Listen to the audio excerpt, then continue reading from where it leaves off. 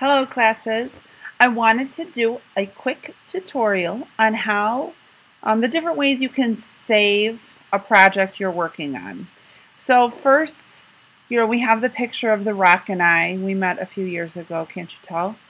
And obviously this is a work in progress, but I want to point out a few things. One is I have 4 layers I'm working with. Only these 2 layers are visible, and when it's highlighted over here, that's the only thing I can work on. So if I try and move my face, it's not going to move because I'm only on this layer. If I click on this layer and highlights, now I can move my face wherever I want it to. Okay, so that aside, and all I did was drag 2 pictures into Photoshop from my desktop, and they are pasted in layers, and so that's how you can combine 2 photos pretty easily. It's just drag them. I mean, there's lots of ways, but that's what we're going to do for now. So anyways, to save this, I'm going to go to File, Save. There we go.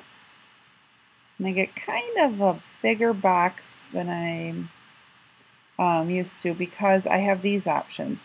So this extension here, PSD, means I'm saving it as a Photoshop file so I can continue working on it.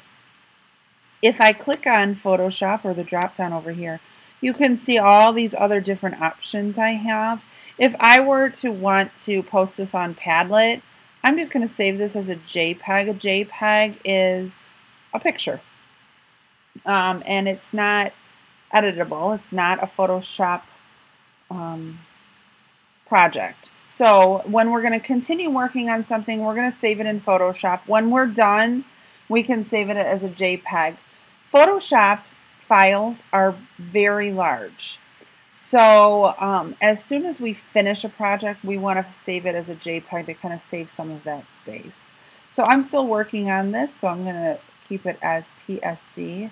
I'm going to change the name to Perez and The Rock and save it wherever I'd like, most likely your Google Drive. That's my phone in the background. Sorry. So that's how you save in Photoshop. Bye-bye.